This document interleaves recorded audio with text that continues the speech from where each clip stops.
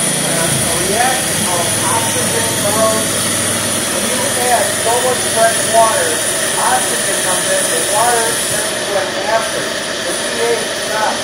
Every time the water line goes up or down, you take some of the cast iron. So you could have a hole that big, right in the section, above the water line. You won't know because the steam goes out the chimney. So when you take the section of the barbecue, find those holes, and that's the result of adding too much fresh water. Oxygen corrosion. So we're releasing steam and we're still building pressure. That's how much energy, how fast we can make. Take a deep breath, you guys, and show you guys a couple pieces of that.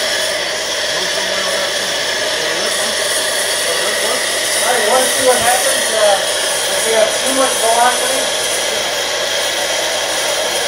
Be careful over there.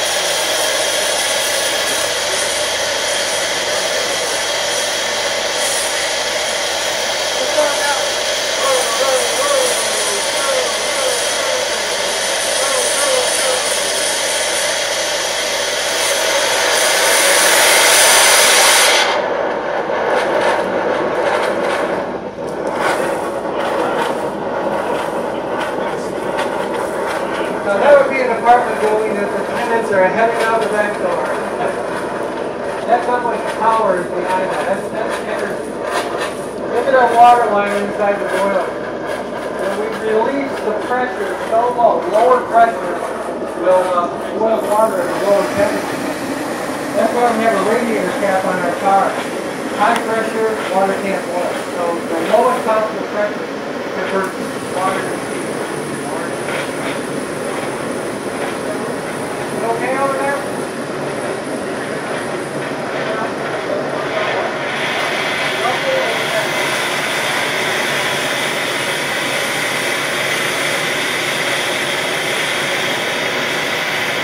So if you had a boiler and the near boiler piping was undersized, that would happen every cycle.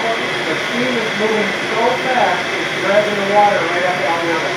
So copper piping for near boiler is very critical.